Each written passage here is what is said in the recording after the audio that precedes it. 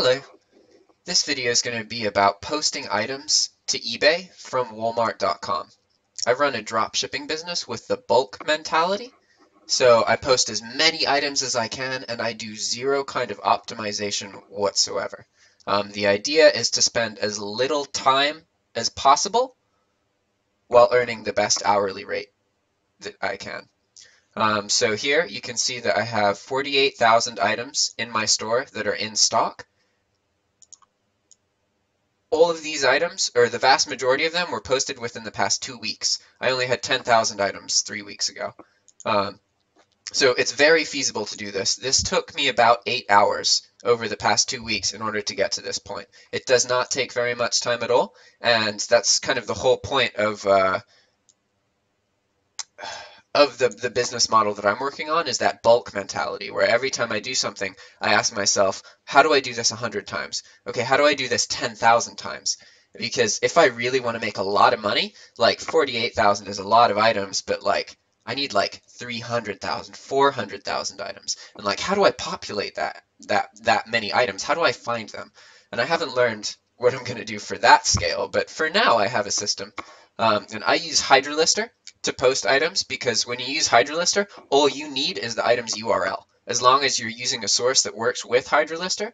So that means that if you can find lists of URLs, you can dramatically decrease the amount of time you spend posting items. Granted, this has the downside that you cannot optimize your items unless you go into them individually, which is not something that's feasible. Basically, I do zero work with individual listings unless it has something to do with a trademark violation. I always work with thousands of listings at a time. So I use Hydra Lister coupled with SKUgrid, and then I use 2 free Chrome extensions. One is called Session Buddy, which is this one here. So if you pause the video and add this to Chrome, then you can follow along. Or you can just watch it, doesn't really matter. And then we also use Link Grabber. So Session Buddy is, you'll see what, this is a bit harder to explain. It's actually used for something else, but it has a kind of side feature that lets me speed up the process a bit. Link Grabber is the one that's more easy to comprehend. What this does, it looks at the web page you're looking at, and it finds every single link. So imagine that you've searched for something on your source, or in my case, Walmart.com, and I search for a keyword, and then it's showing a bunch of items. I can just pull every item that it's showing in a list using this software. So this really speeds the process up. Okay, so have I gone over, showed you my items, showed you the tools I use. So let's get started. I'm going to do a little one just to illustrate the concept that I'm talking about, because I would normally do like tons and tons of tabs, but that's going to screw this video up, and you guys don't want to watch that most likely. So this is the way you're going to think about it. You need to find a URL that is equal to 1,000 items. And it's just like finding one item. You can think all you want about what you're going to post, but in reality, it's a waste of time. You have to post items and see what sells. And as long as you make sure that what you're posting has variety to it, it's not all like 100 pages of car axles, it's different things, then you're going to do well. So we're going to use a really simple keyword. Let's go with brown. I like using colors because if you specify a color, you rarely have variations, because it'll pick the link to that item of that color instead of the link to the variation. So when this sells, it'll show them the pictures usually for the brown version, and it'll look to see if the brown version is in stock. Whereas if say I sold something like this and I didn't have that color, it might just link here and the color that is shown is out of stock. It causes issues. And so you guys can change this however you want. I'm just going to show you what my process is. I never sell items that are not sold by Walmart.com. That is because Walmart.com offers free shipping, and they can ship things very quickly. Most of the other sellers of items on Walmart.com are actually just drop shippers. So they're just buying stuff from Walmart and selling it to you, or buying it from somewhere else, and it's a higher price, and it takes longer, and tracking's worse, and returns are a bitch. So always use Walmart.com only, okay? And then you're going to have to specify a price range. My price range is always $10 to $49. So I won't sell something that costs me less than $10. and I won't sell something anymore, at least, that cost me more than $49. And the reason that I do 49 is because Walmart offers free shipping after 50 bucks. And the way that my pricing works with Hydra Lister, if I post an item for less than 50 bucks, it properly gets priced. It looks at, say it's a $30 item and it costs $7 to ship. That means Hydra Lister is going to be like, okay, 30 plus 7 is 37, and then it's going to apply my price multiplier to $37, not $30. So then I'll make more profit. Whereas the second it hits free shipping, Hydra just assumes that I'm going to use the free shipping, and it gives me the base cost of the item. So say that an item is $50, right? And that's free shipping. That means it'll multiply the it'll post it based on the $50 price, even though I'm actually going to pay $7 for shipping. So I don't make as much money over 50 bucks, but that's just because of how my pricing model works. And it's advantageous to use a smaller sale price because you want more sales of less price per item, but more profit per item. Like say that I post a $10 or $20 item, I'm actually going to sell it for like 30, 40 bucks. So that's like almost a 2.0 multiplier. So I'm still going to earn money. But the thing is, if you're having a lot of big sales, like $100, $200, $300, $400 sales, if anything goes wrong with that sale, that seriously screws up your cash flow. And there are going to be times that you have problems. If you ship overseas, say that you ship an item and it's defective from Walmart, it's not your fault, you have no way to avoid that, and then it shows up and it's going to New Zealand, and it costs $200, it costs you $200 to send that item back. So you just have to fully refund them. That's a pretty big loss. But if it was just a $20 item, that's not really that big of a deal, or even like a $50, $60 item. That's not bad. So you want to keep your price low and get more sales. People are also more likely to buy items that have lower prices, so that's good. But now we're going to look through this search result. So I typed in Brown. I see we have 30,000 items. Each link that we pull is going to give us 1,000 items, and that's going to get put into Hydra, and not all of those items are going to go through, so you'll actually post between 500 and like 750 items. It varies. And so the way to check if it's good is to look at the variety of the items. You want to be posting as many different kinds of items as possible. So this looks good. I mean, obviously everything's brown, but we have like paper stuff. We have pet supplies here. We have a bed thing. That's going to be an issue because it's sizes, but that's just part of this business model, unfortunately. We've got some books. That's okay. We don't want like whole pages of books, which is really common. Like you'll get into a search result, you think you found 50 pages of items, and like 42 of them are books. You don't want those kind of results. You want things that are different. Like here's some watches. There's going to be a lot of watches. Walmart has tons of watches for some reason. Boots. More different kinds of things. Let's go. We're on page 6. Let's do page like 42. Still different kinds of things, pet supplies, Funko stuff, toys, markers. This is a really good one. I'm happy with this. So now that you've seen a good one, let me show you a bad one. What would be a bad one? I don't know. Let's go with, cover.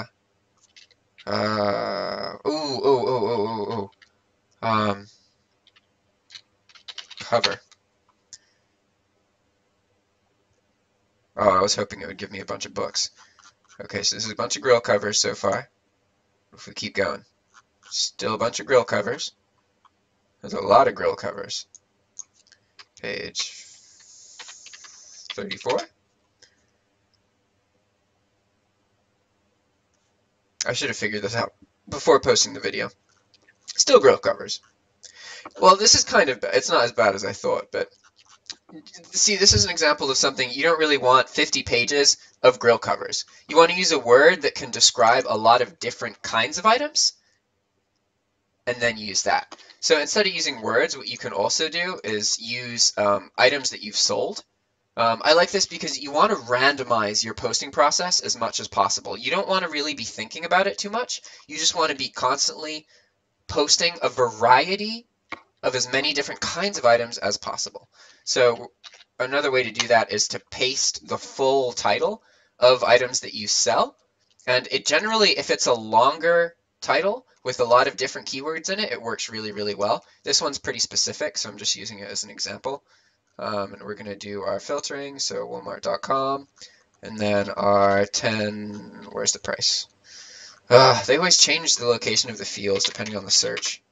If you're really lucky, you get a 40 item search, which makes it twice as fast. It's usually 20 though. So we go here, look, it's a bunch of covers and bins and that kind of thing. And usually you'd think that, oh, it's going to show me, I'm searching for the item that I already sold. I already have this posted. Well, yeah, you have that one item, but this is a list of like up to 1,000 items. So even if you only get like 400 or 500 of them, that's still really good. And you'll notice that the first couple pages are usually really similar to the item that you sold. And then once you get past like the first couple, then it's usually way different. So if we go to like 34, there's still boxes, but you see there's hangers, all this kind of stuff. There's some variety here, and this is a good one. You want variety, and you don't want the same exact kind of item. It's okay to have like 4 or 5 pages of the same item, but not if that whole search result is like, you know, 1 or 2 different kinds of items. Again, it really depends on your account limits. If you can post like 2 million items, who gives a crap, right? But okay, so you've seen, I've talked to you a little bit about what makes a good search and what makes a bad search, and I still haven't really cleared up this concept of how we're pulling items. So this is mostly just educational, not really. Yeah, anyway, I'm babbling. So this is the one we want to do. So say we found our search result, and we want to take 1,000 items from the search result. So what we're going to do is go to any page except page 1, well, any page between 2 and 9, ideally. Right? Okay, so we're going to go to page 2. And the reason we do that is because this right here. See how it says page 2? If you look at page 1, it doesn't have that section. So what we're going to do, but at the same time, you can just do this, type in page 1, and then it'll go to page 1. So it still works, it just doesn't show you that. Okay? So now what we're going to do is we're going to make a list of all 50 pages, because you don't want to have to click on all of these, like open a new tab and 2 and 3 and do that 50 times. That's going to take forever. So this is where Session Buddy comes in. This is the Session Buddy interface, right? So we're going to go over here on this little cog right here and click Import. And then we just paste once, twice, 3, 4, 5, 6, 7, 8, 9, 10. Oh, I did 11. Okay. And remember, this search result was 50 pages. We go 1, 3, 4, 5, 6, 7, 8, 9, and 10, 20, 30, 40, 50. Okay? And then do this part. See, we're doing this, instead of having to open all these tabs, clicking on them one by one, we're going to make this master kind of list and then open all of them at once. And it might screw up my audio. So I'm making a 50-page list just to show you how to do it, but I'm actually only going to open 1/10 of this list just for the purposes of this video. And that'll make the process a little bit shorter. So normally you would do this, and then you would click Save, and then you would open it, and it would open all of these URLs. But for the purpose of this video, we're only going to open the first 10 pages. There we go. So click Save. And then usually what I would do is I would save this with the keyword that it is. See, brown. So if you go down here, obviously I don't always do that, but I've been deleting them, that's right. Yeah, anyway, it doesn't matter. We're going to open this. And it's going to take a minute to load. And again, this is like, yeah, I'm frozen right now. I can see it. Am I back? Oh. Am I back? I think I'm back. Hopefully that didn't put everything out of sync. Yeah, that was only 10 items. Imagine if I'd done 50. Whew. Obviously, you need a kind of better computer to do more of them, but, you know, if you're trying to make a business out of this, it's worth the investment. So there's a lot of times where, like, you can't do the bulk mentality unless you're opening, like, tons and tons of tabs and working on multiple things at once. So now we have our list of the 10 pages, and normally this would be the 50 pages of the search result. And one thing to note is we did a search that has 30,000 results, but Walmart will actually only show us 1,000 results at a time. They will never show you past page 50.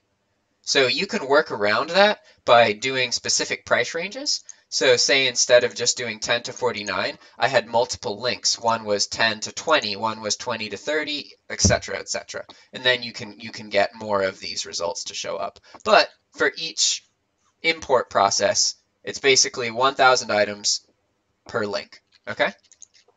So next we're going to use URL Grabber, which is the second Chrome extension that I showed you earlier, and some keystrokes. The keystrokes we need to learn are Control Tab, okay? So I'm clicking Control Tab, and it takes you to the next tab in your current window. It's very, very useful. You can also press Control Shift Tab to go back one tab, see? Now I'm going back. All right? This is going to save us a lot of time. And the other shortcut we're going to use is Control W. And what that does is it closes the current tab that you're looking at. And I'll show you how I'm going to use that in a second. And then we're going to type some stuff as well. So first, we're going to open Link Grabber on all of these pages. And again, Link Grabber is going to go through and it's going to pull all of the links that exist on this web page, right? So we click Link Grabber, wait for it to load, Control Tab to the next tab. And then we do it again, Control Tab, and again, Control Tab. And whenever you do this, wait for Link Grabber to load before you go forward. Otherwise, you'll get an error. Like I tried to make it there, did I? No, I didn't get an error. It'll say session expired. It happens more often when you're just going through like this. You're going too fast for your computer to notice what's happening. Okay, so we did our first pass, and now we have 20 tabs. We have our 10 tabs of Walmart links, and then we have our 10 tabs of every URL on that Walmart link. Okay, so now what we're going to do is start at the beginning and do the second pass. And the second pass works by doing Control W and then typing IP or dash, well, forward slash, backslash, whatever slash that is, IP slash. And then we're going to copy it. And now we do Control Tab, Control W, paste, Control Tab, Control W, paste. And then we just cycle through this whole list like this. Normally I would do this part faster, but I'm trying to slow it down just for you guys. See, that didn't take very long at all. And we can easily do that through like 50 pages. It's just like a couple keystrokes. So now we have our list. We have our 10 pages, and the first 20 items on each page is just pullable like that, right? So now what we have to do is put this into Hydra Lister, okay? I usually use 2 monitors. I'm going to use one just to show